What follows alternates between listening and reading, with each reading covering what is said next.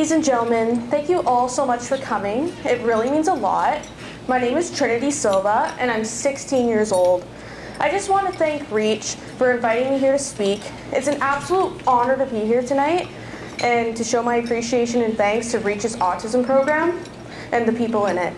I've had many different therapists over the years, from when I was 3 years old, including Jeanette, Monisha, and Robin.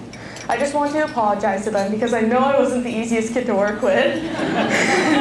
But I'm sure that they've learned a whole ton from me, and I learned a lot from them.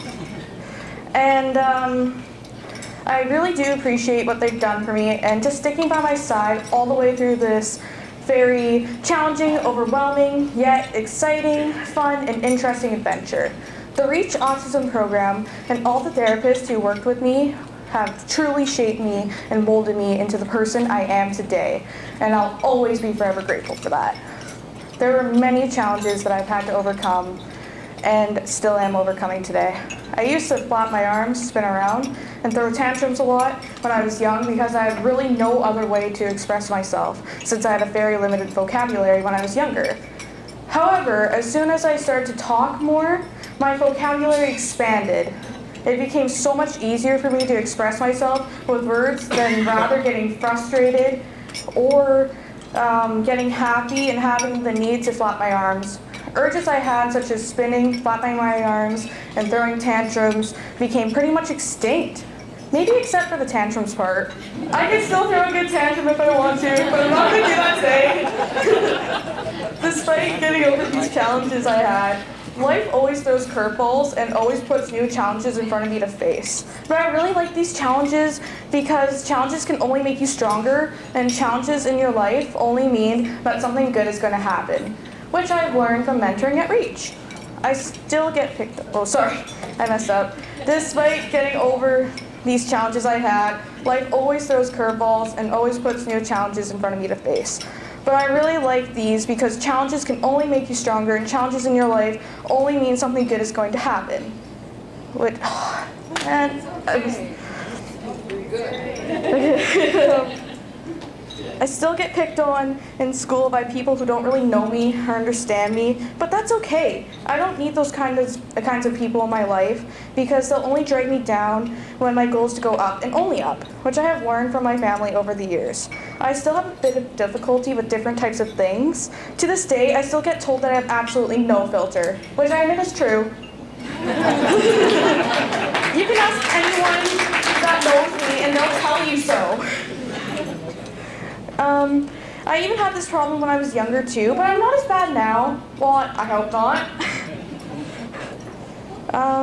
At least I speak my mind and I'm real. And I still get described as awkward, quirky, clumsy, however you want to describe me as. You know what though? That's okay. It's okay for me to be myself, and that's all I need to do. I'm happy to be unique and original instead of a cookie cutter, that's how my mom describes it, kind of person who just tries to make themselves just like everybody else to fit in and feel a part of a group or something like that. One thing that is incredibly important to me is for people to be themselves no matter what. I believe that everyone is unique in their own ways and should embrace themselves, which this whole experience with living with autism has taught me. Autism doesn't define me. However, it will and always be a part of who I am. It's not a weakness to have this so-called disability. It can be a strength and almost like a blessing and privilege to have it. You get to see things, feel things, and experience things in a whole different way, which I think is absolutely amazing and just so exhilarating. I'm proud to stand out and be my own person and just to stand out. I'd like to think that I'm the light in the dark room full of people who are just pretending to be something they're not in order to fit in. I've learned that I don't need to fit in because I've already got friends and family that support me no matter what. There's one best friend that has helped me get through my struggles for the past 3 years, and that's my lovely best friend, Jada McKenzie-Moore. I met her in grade 7 when we were both in the same class in middle school, and we just had an instant connection, which was like no other. In 8th grade, I was still going to the same middle school, but then I started getting picked on by 2 girls. They were very rude to me and wouldn't leave me alone, and this went on for months on end. When Jada found out about this, she dedicated the song Titanium by David Guetta and Sia at her next singing event at the Cloverdale Rodeo in May 2014, winning first place. And now she's even gone as far as writing a song just for me, and it honestly warms my heart a lot because she went through so much effort to make this night even more special. I'll be hearing it for the first time with all of you. I can't wait to hear it, and I hope you will all enjoy it as much as I do. Please welcome Jada now.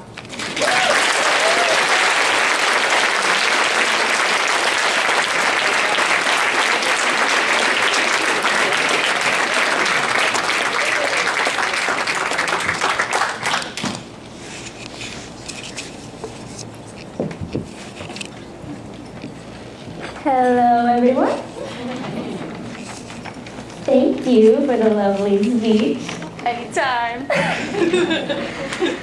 This song that I'm about to sing, I wrote with the help of two amazing musicians named Teal and Michael. And Michael, unfortunately, couldn't make it today because this sold out so fast. But I think I speak for him when I say that we're all very proud of this song, and I'm so proud of Trinity that I wrote these lyrics with the original intention of them just being for her, but I think you'll find it relates to a lot of anyone's story, or it really expresses how you feel about somebody you do anything for. So here it is.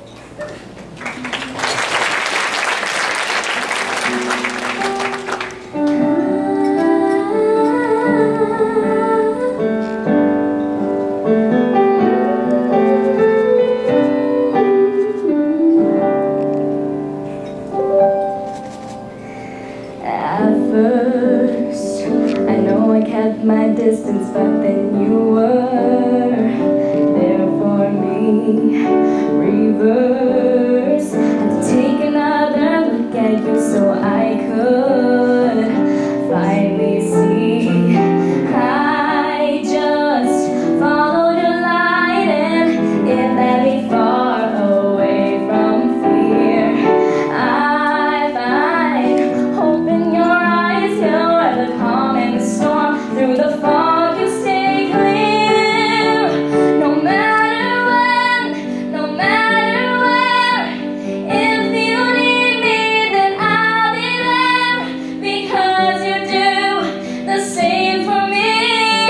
Just say the word, I'll do anything, no matter how, no matter why, even if we said goodbye. No matter when, no matter where, if you need me, I'll be there for you. You can be sure it's safe to tell me anything that's been on your mind. What we have is unbreakable in every way. You will stand the test of time. I just follow your light and it led me far away from fear. I find hope in your eyes when the rest of the world hides away. You're sincere.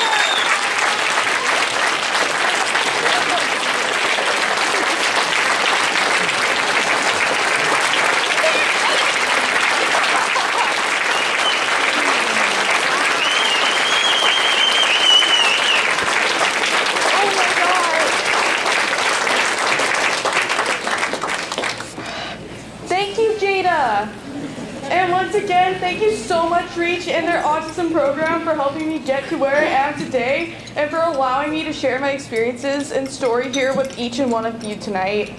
I've always wanted to help and inspire people, so I'm very thankful for the opportunities and experiences that I've had for the last few years in order to fulfill my dreams and goals and also to accomplish them. Have a good night, everyone!